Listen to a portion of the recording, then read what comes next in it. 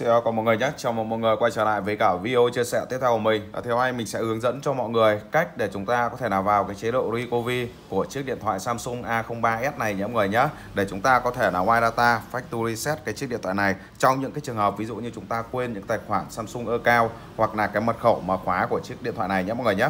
Đầu tiên thì các bạn sẽ cần phải chuẩn bị cho mình một cái dây cáp như này. Đó, dây cáp của điện thoại nhé mọi người nhé.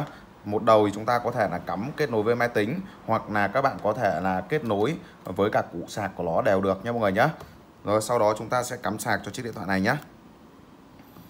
Rồi ok, sau khi chúng ta đã kết nối sạc cho cái chiếc điện thoại này rồi thì các bạn sẽ thực hiện thao tác cho mình là chúng ta sẽ giữ liệt cái phím nguồn và phím giảm âm lượng nhé mọi người nhé. Mình cũng có video hướng dẫn cho mọi người cách để chúng ta có thể là toát cái tài khoản Samsung account ở trên cái chiếc điện thoại như này rồi, thì mình để link video đó dưới phần mô tả video này nhé, mọi người có thể là kích vào tham khảo.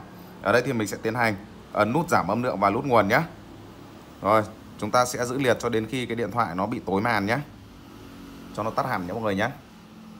Rồi sau khi tắt rồi mình sẽ chuyển sang là nút tăng âm lượng và nút nguồn. Đó, cái màn hình nó nháy một cái nhá và nó hiện lên cái logo Samsung, thì mọi người sẽ nhả cái nút nguồn ra cho mình và vẫn giữ nguyên cái nút tăng âm lượng nhé mọi người nhé.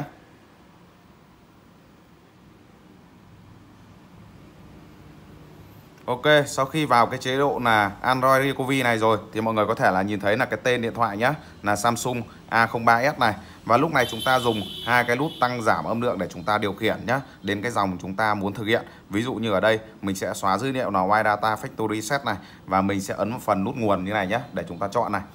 Ở đây thì các bạn sẽ kéo xuống dòng bên dưới là thiết lập lại dữ liệu ban đầu, hoặc là không thì chúng ta sẽ hủy nhé.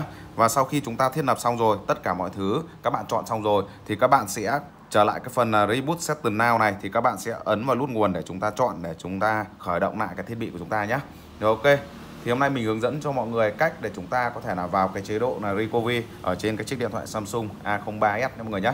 Thế mọi người xem được cái video của mình chia sẻ thấy hay và ích cho mình hôm nay, đăng ký nhé và chia sẻ video giúp mình.